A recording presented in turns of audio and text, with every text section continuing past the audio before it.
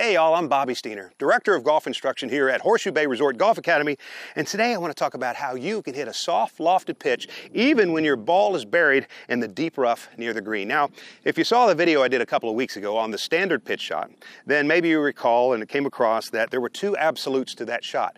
Those two absolutes remain in place for this shot. What were they? Well, number one, we want the wrist to cock down. We don't want the right wrist to cup up. We want to cock pushing the left palm toward the ground. And number two, we want to make sure that our club face is running north and south.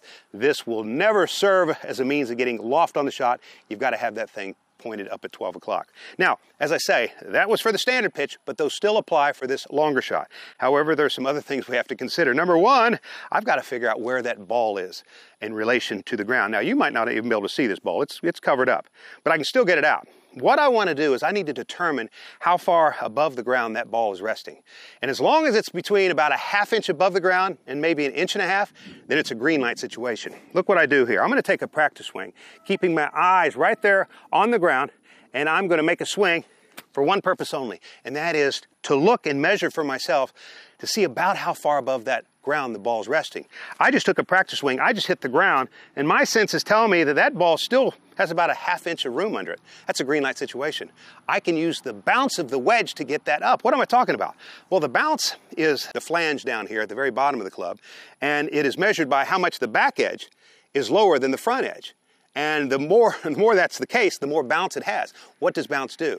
Bounce prevents the club from digging. Bounce is what allows me to hit the ground quite abruptly, yet not break the surface of the ground. Look how hard I hit the ground, but yet I didn't break it. I want to use that same technique on this golf ball. I want to use that bounce and throw it right into the spot in that ½ inch of space I have between the ball and the ground. And if I do that, the ball will come off nice and soft, just like it were sitting on fairway grass.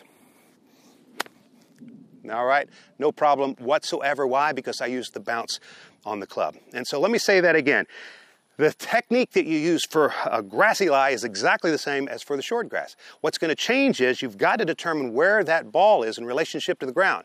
Because rarely is the ball sitting all the way on the ground. Even if it's in deep grass, there's likely some space between the ball and the ground. And so what do? You take a practice swing to see how much space you have. As long as you have something like between a ½ inch and maybe 1.5 inches, then you can let it go, use that bounce, swing down and through it, and that ball will come out softly. Ladies and gentlemen, I want to thank you for tuning in. This is Bobby Steiner. I'll look forward to seeing you next week.